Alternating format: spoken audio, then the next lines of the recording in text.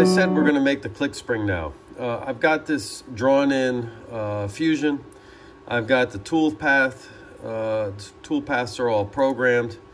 But the trick here is, how do we hold this part? And that's typically why you wouldn't do it this way, because as you can see, this is a small part, very thin, and no really good way to clamp this thing. It'll be very hard to make soft jaws. And that's where I'm going to use this 3M tape, the method I like. And one thing I've done, just to add a little precaution here, and I talked about this before, is I've added 3 tabs on this part. Because with a long part like this, when it's just getting cut out, it's likely to move on you, because when you think about it, the tape is going to have nothing to hold on to. So as we put those tabs down there, it should keep it secure. I've got an aluminum block that I put some tape on. I'll remove that tape, put a piece of 125 thick brass on there. And one of the trick when you want to do this 3M tape is, once you remove it, clamp this. Get something, I usually put it against the table, put a C-clamp on it and clamp it down. That makes the adhesive really activate and holds this nice and firm. It's a pain to get off, but it'll really help you out as you do machining. It's a really nice trick.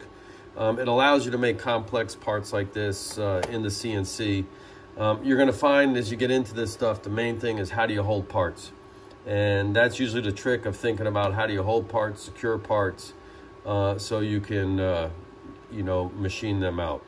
So we'll do that. We'll get this in the mill. We'll cut it out. We'll see how it turns.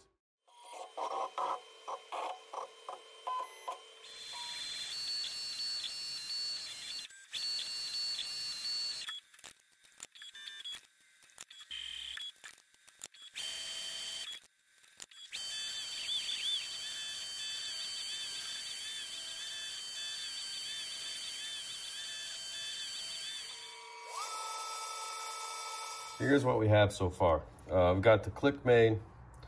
I've got the click spring made. It came out nice. You can see it's a nice technique. It's got a relief on the bottom, so it shouldn't mark up the frames. I've got the holes drilled and tapped. What I'm going to do now is I'm going to heat treat this click. Also have to make a screw, and we got to pin this properly. So we'll get working on that, and we should get this whole assembly working.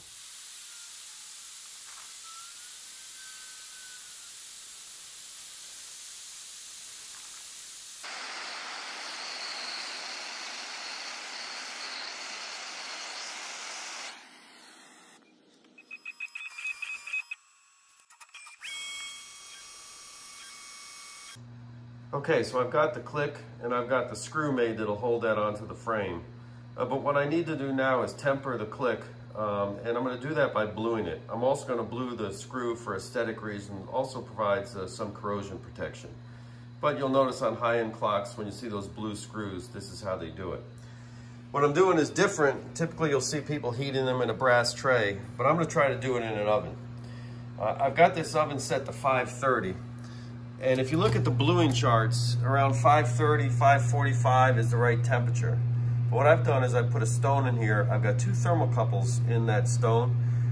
So I'm getting the average temperature of that stone on this readout.